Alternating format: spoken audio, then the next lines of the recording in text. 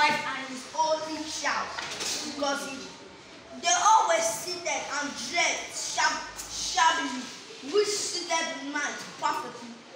And the oil lamp provided light for the not well finished room, which looked shabby as well. Now that Okoko has been drowned in poverty and cannot come to complete the marriage right for you to come his wife fully, I suggest you accept Obikwe's proposal to marry you.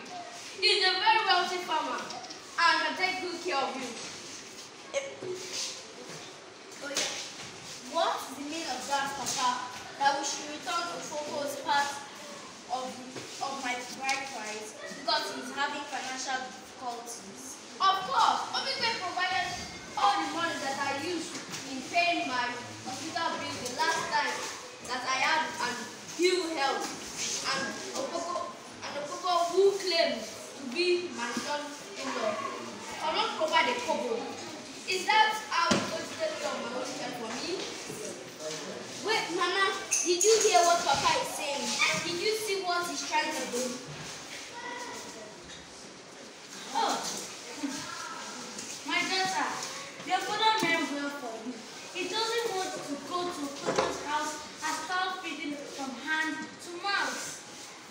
Can't you see clearly again? Everyone, See what, Mama? That Okoko is poor or what? People should remember that he used to bring money for our upkeep. Then, before he started having... that was in the past, my daughter. And the devil made us to understand that old things have passed away. Don't mind the children of this time.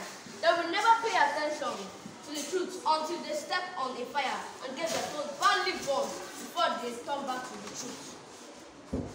That is it, Nani. Remember that someone who is not rich today can become rich tomorrow. I know that is because of Obikwe's money. That is the reason why you would want me to marry him. But I will never marry him, no matter what. I would rather die. I'm going to sleep. I'm going to bed.